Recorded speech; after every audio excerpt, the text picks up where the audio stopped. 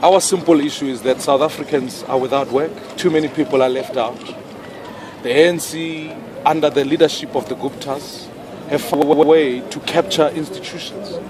And Minister Gigaba was deployed here for the sole purpose of capturing treasure. It's become quite clear that he's simply sent here by the Guptas. Our challenge is this, is that if we want the 1.4 trillion rands budget that gets tabled in Parliament, we must make sure those resources are for poor South Africans, are for South Africans' education and healthcare, to make sure that whether it's at local government, provincial government, national government, we can deploy basic services.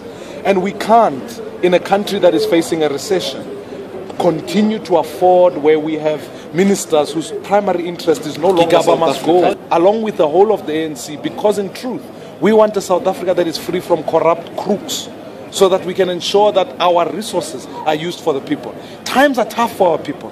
They are getting harder.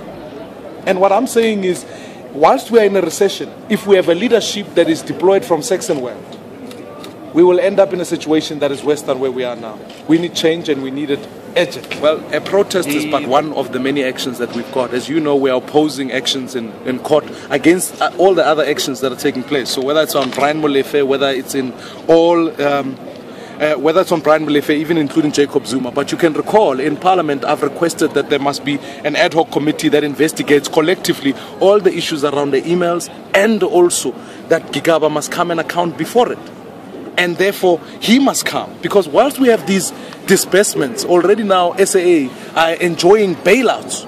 South Africa's taxpayers' money. Treasury has to adjudicate on that. And whilst there are people at Treasury who are stealing money, we can't just keep bailing them out. So we've got to take a collective action in Parliament, on the streets, and also in the courts to make sure we ultimately bring change in South Africa.